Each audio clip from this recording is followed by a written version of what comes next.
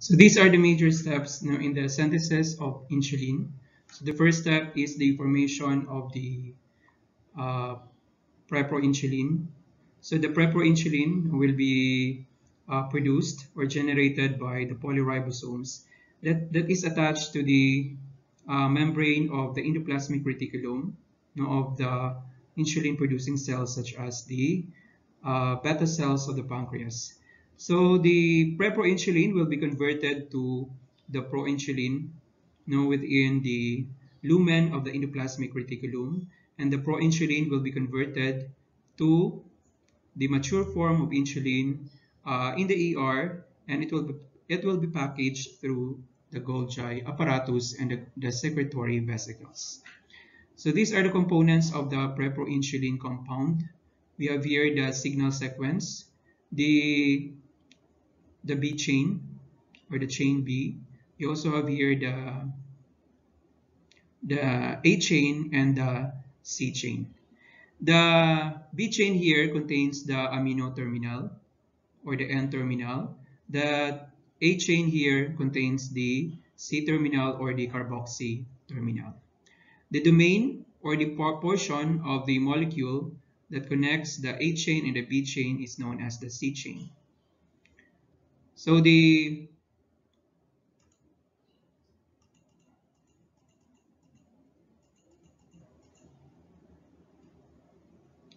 insulin mRNA is translated as a single chain precursor called the preproinsulin, and again the preproinsulin is formed by the polyribosomes in the ER. So the signal peptide here will direct the ER, it will direct the preproinsulin to go into the lumen of the ER to form the proinsulin. So when preproinsulin will go into the ER, the signal peptide here will be cleaved and it will be removed from the molecule to form the proinsulin. So another important process that is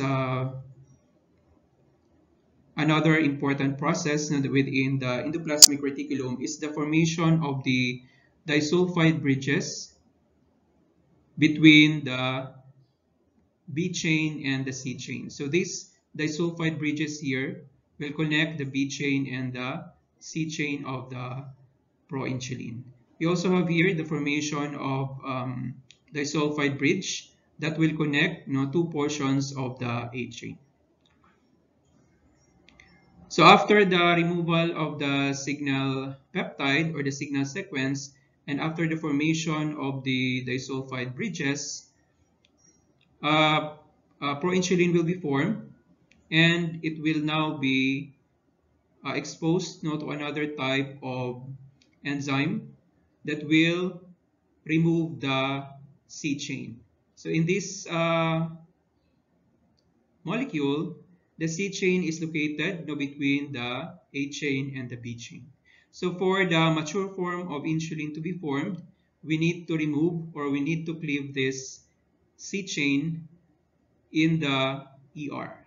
So after the removal of the C chain in the ER, the mature form of insulin will now be formed, where we have here the B chain containing the N terminal or the amino terminal and the carboxy terminal, and we also have here another part of the molecule which is known as the A chain, containing also the N terminal and the C terminal, and they are connected to each other by disulfide bridges. We have two disulfide bridges that connects the B chain and the A chain, and we have here an additional disulfide bridge located within the A chain. So again, the process of the formation from the preproinsulin to proinsulin usually occurs in the ER, and within the ER, the proinsulin will be converted into the mature form of insulin, and this will now be packaged in the Golgi apparatus for secretion in the uh, for secretion or release into the bloodstream.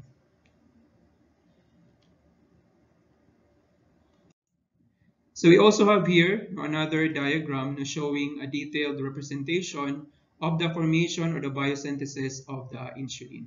So we have here our preproinsulin. So it will be formed to proinsulin after the removal of the signal peptide. And the proinsulin will also be formed by the formation of the sulfide bridges or the disulfide bridges. And after that, the proinsulin will be converted into the mature form of insulin after the removal of the C-peptide. So within the ribosomes, so the ribosomes produces the preproinsulin. So this is the ribosome here. It is the one that is responsible for the formation of the preproinsulin. So we have here the ribosomes now that is seen to be attached to the membrane of the endoplasmic reticulum. So this is the ribosome. This is the membrane of the endoplasmic reticulum here, and this is the lumen of the endoplasmic reticulum.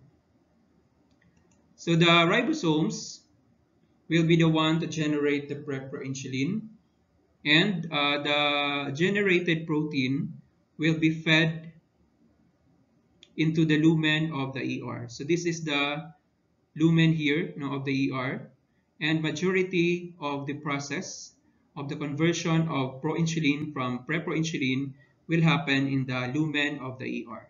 So this structure here represents the protein, the primary structure of our preproinsulin.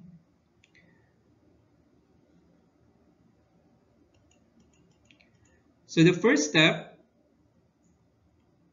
in the formation of the preproinsulin is the translation of the mRNA and the translocation of the protein towards the lumen of the endoplasmic reticulum. So once inside the lumen of the ER, the preproinsulin will undergo different processes. So it will undergo folding because it is a protein. So naturally, a protein will undergo folding. After folding, we also have the process of oxidation and the signal cleavage or the signal peptide cleavage.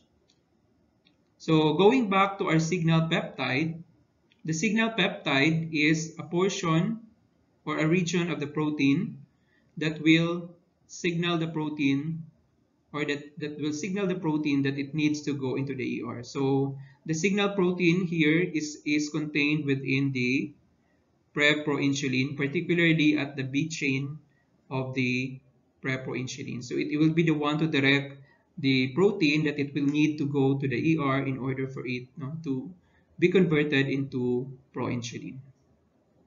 So in the formation of the proinsulin, this signal sequence here will be cleaved in the lumen of the endoplasmic reticulum. So you can see here that there is already the absence of our signal peptide because it has already been cleaved through a protease enzyme. For the oxidation process, so the oxidation process will refer to the formation of the disulfide bridges. So again, the disulfide bridges are the bond or the link between the A chain and the B chain of our insulin. We also have the disulfide bridge that is contained within the A chain of our insulin or proinsulin. So once complete, so once the signal peptide has already been removed, once the oxidation has already been accomplished to the formation of the disulfide bridge, and once folding has already occurred, so the proinsulin now will be converted to the mature form, which is the insulin. So the insulin will now be for it to form the mature form of insulin, it needs first to be acted upon by an enzyme, and that is known as the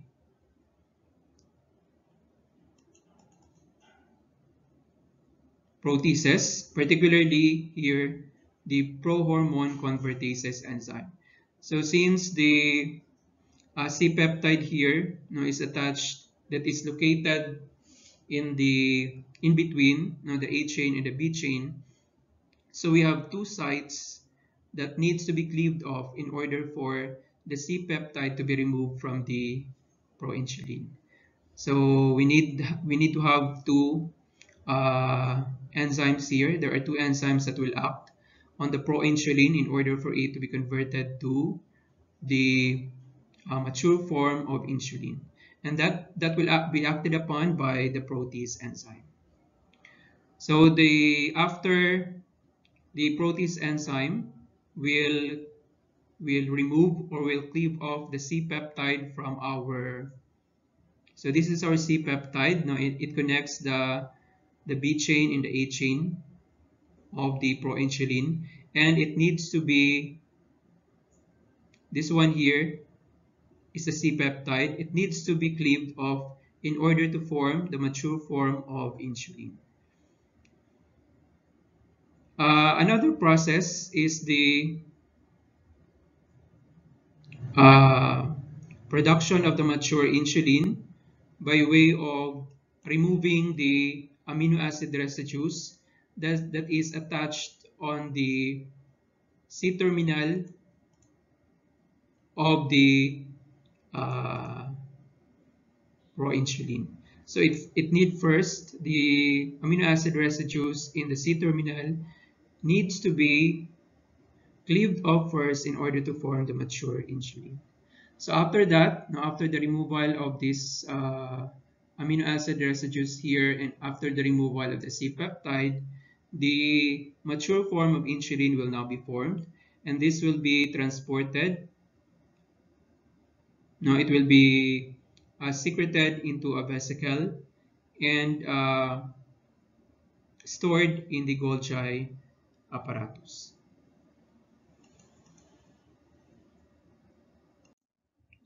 So we have here another summary, another diagram now showing the formation of the insulin or the biosynthesis of insulin. So again, we have here the preproinsulin, and it will be converted to the proinsulin now in the lumen of the ER. So the proinsulin will be converted to the mature form of insulin by way of leaving this C-peptide here, now that is located between the A and the B chain of our insulin. So going back to our preproinsulin, we have here our the different domains that are located in the preproinsulin. We have here the B chain that contains the amino terminal or the N-terminal. We also have here the C chain. This one here, the green one here, is the C chain or the C-peptide that connects the B and the A chains. And we also have here the A chain.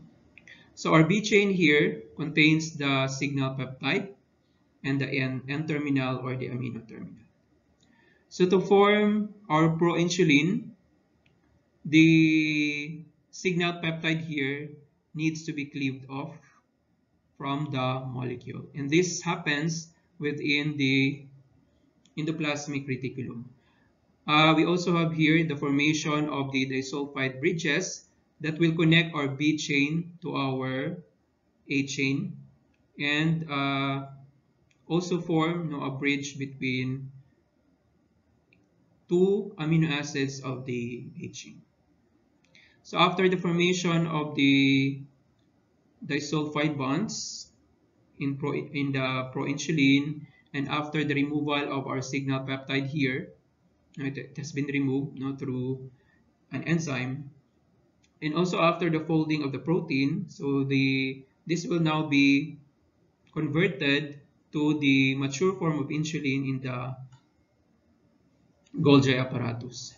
So within the Golgi apparatus, the proinsulin will be acted upon by enzymes that will cleave off the C-peptide. And after the removal of the C-peptide from the proinsulin, and also after the removal of the amino acid residues now from the C chain, the mature form of insulin will now be formed.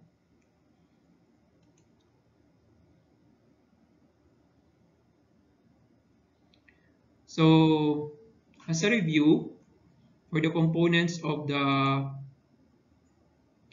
insulin here, our N-terminal here, our N-terminal signal peptide here is the one that will target the preproinsulin to the ER. So again the signal peptide will be important now to signal the molecule or the compound to go into the ER. The B chain here will become the portion of the final hormone.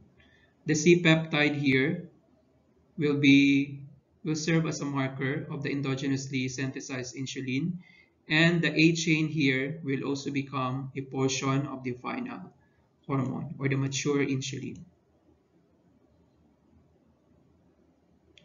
So within the proinsulin here, we have the presence of disulfide bonds. So we have, this is the A chain. It contains one disulfide bond here. And we also have another disulfide bonds that connects, now there are two disulfide bonds that connects the A chain and the B chain.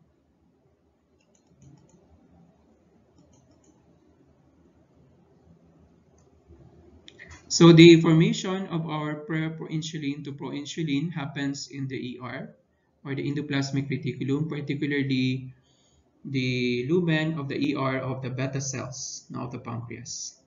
The C-peptide is cleaved from proinsulin in the Golgi apparatus. So to form the mature insulin, we need to cleave off this green one here, which is known as the C-peptide, and that happens within the Golgi apparatus. So there is a specific enzyme that will cleave off the C-peptide in order to form this mature form of insulin.